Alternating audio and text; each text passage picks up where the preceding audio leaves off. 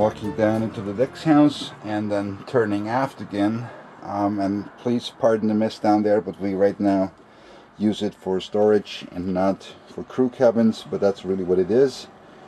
You would have the companionway leading down into the crew area. There's the electric panel.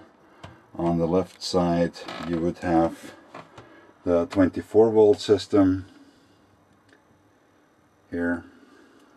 I read it all this.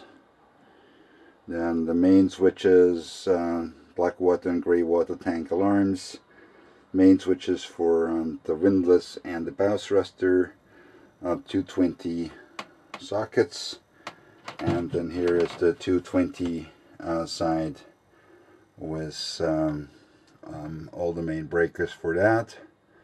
I'm not done relabeling it yet. I did that here, but not yet here. And this is to select where to take the power from: shore, generator 1, generator 2, or off. And of course then you can start and stop both generators right here.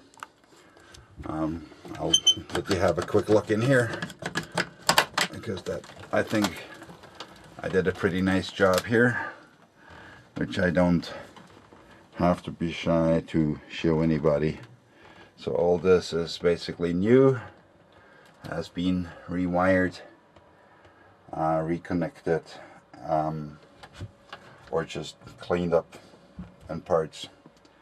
But anyway, all of this works, everything is okay, and that thing back there, by the way, is one of our two 12-volt, 24 12-volt inverters, but that's a bit dark, so you don't see that thing in the movie.